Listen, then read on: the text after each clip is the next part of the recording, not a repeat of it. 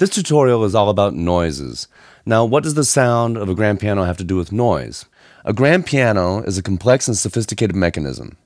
There's the resonating body itself with the resonance board, the keys which activate the hammers, which in turn hit the strings, the right pedal which lifts all the dampers, and the left pedal which shifts the entire mechanism. All of this makes noise, which is part of the piano sound.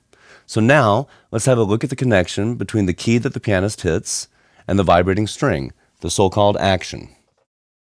The action of a piano translates the pressing of a piano key into a felt hammer which strikes the string. When you press a key, its back end rises and pushes up on a complex little mechanism which propels the hammer against the string. After striking the string, the hammer rebounds to an intermediate resting position until you release the key. At that point, the hammer returns all the way to its resting position.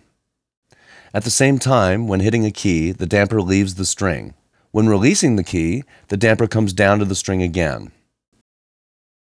Now, the energy created by a string that's vibrating very loudly can't be stopped immediately by a small felt damper. The note just sort of dies away, and this can take some time, especially in the low notes. We call this the release phase, and this we have sampled in many different velocities and different time offsets to create a dynamic and natural release noise. So let's switch it on. The samples are only loaded into RAM when the release samples are switched on. So here we go. As you hear, it takes a while to die out. Now I'm going to switch it off so you can hear what it sounds like without. See, it's very unnatural. So let's switch it back on again. Now, because the longer, more powerful bass notes vibrate with more energy, the damper needs quite a long time to stop the note, more time than is needed in the middle and upper range. In fact, on a 9'6" Bosendorfer, the string can vibrate with so much energy that the dampers actually bounce. Now, in the higher mid-range, the sound dies more quickly, so you can hear more of the resonance from the other strings. And now I'm going to switch it off so you can hear it. Sounds totally dead. So now I want to play for you a real short passage from Beethoven so you can hear what it sounds like, first of all, without the release samples.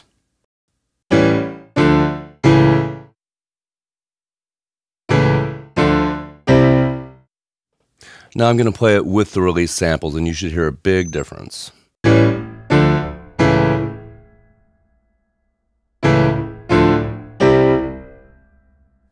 So as you can hear, there's more character, there's more liveliness, and it sounds more like a real piano. Now I want to talk about what happens to the hammer when you press the key. Let's go back to our model here. Immediately after striking the string, the hammer drops back to an intermediate resting position. The noise of this rebound is part of the normal tone and part of the dry piano samples. When releasing the key, the hammer returns all the way to its resting position. So this is called the hammer noise, and it happens along with the release sample. Let's see what it sounds like in Galaxy pianos. We'll turn it on, hammer noises, and turn it up all the way so you can hear what we're talking about. I press the key. When I release it, you will hear the hammer noise. Now this is all part of the natural sound of a piano. The difference is with Galaxy, you can turn it on and off and adjust it. Now the next thing we want to look at are the pedals. A concert grand has 3 pedals. What do they do? The right pedal, also known as the damper or sustain pedal, lifts all the dampers at once. The middle pedal, which is known as the sostenuto pedal, lifts only the dampers of the keys which have already been pressed. And the left pedal, also known as the soft pedal or the una corda pedal, moves the entire action to the right. All 3 pedals of a grand piano make the whole body bounce and resonate depending on how hard they're pressed. So here's where we find pedal noises. So here it is, the pedal noise. The noise from each pedal sounds a little bit different.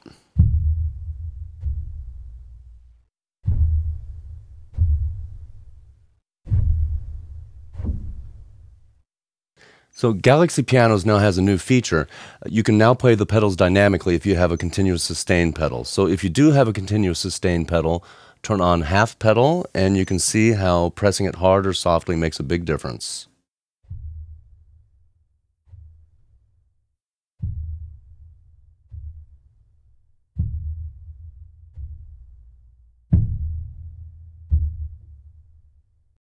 So let's talk about damper noises. When you press the right pedal, all the dampers leave the strings, and when you release the pedal, they go back down on the strings. Both of these result in a noise called damper noise. In Galaxy, you can turn this on and off, and it is fully adjustable. And this is how it sounds. And the damper noises are also dynamically playable with a continuous sustain pedal and half pedal switched on.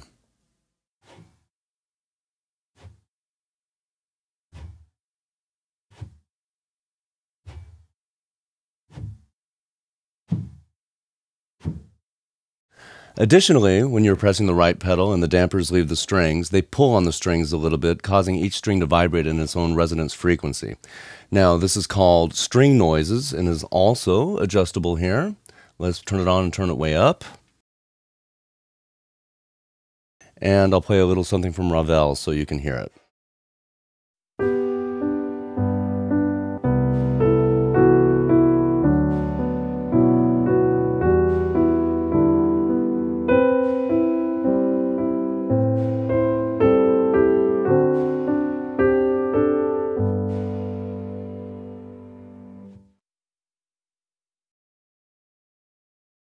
We were talking earlier about release samples. That's the dying off of the notes. The same applies, of course, to the pedal because it's the same effect. All the dampers are up, and when they go back down, they take a little bit of time to kill the notes. So let's listen to it again here without release samples on. Completely dead when I release it.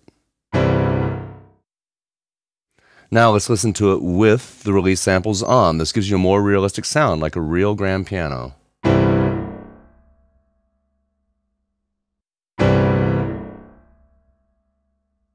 So I would recommend always using the release samples. So let's talk now about sympathetic string resonance. This is when strings interact with each other to cause each other to vibrate. I'll show you how this works. We'll go to the anatomy section and turn on overtones to activate it.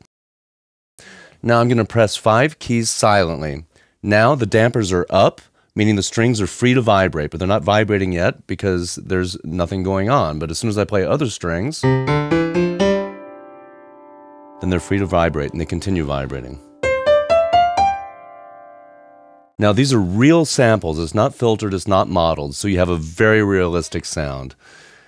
The same applies to when you're using the pedal. When you press the pedal, all of the dampers are up, so all the strings can interact with each other.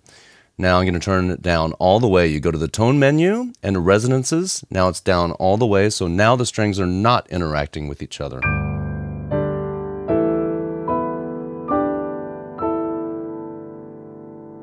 Now I'm going to play the same thing. I'm going to turn it up all the way just so you can hear it.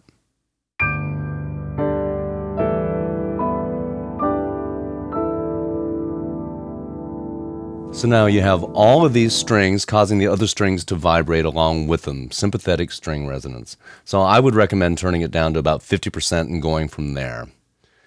So that's the end of our tutorial on noises. What I'm going to do now is I'm going to play a piece for you from Chopin. I'm going to turn all the noises on and see how they sound all together.